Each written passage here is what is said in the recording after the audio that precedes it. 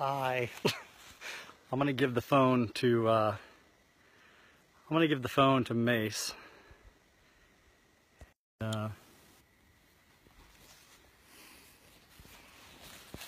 Show you what happened here. Yep, that happened while we were live on Facebook. I can't believe it either. Look at this flyer off the back. We called him the flyer buck. He is a beast. He is beautiful. That is just an incredible animal. It's what you sat on the couch reading magazines, watching hunting shows.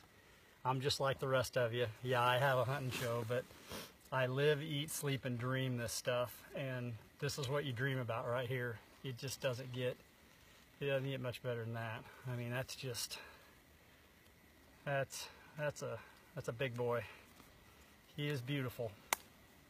The slash arrow, I don't want to sound like an advertisement, and I'm not, but any of you wondering if that thing does some damage or not, about every animal I've shot's went down in distance with it so far, and it's just so nice to know when you hit something you're gonna have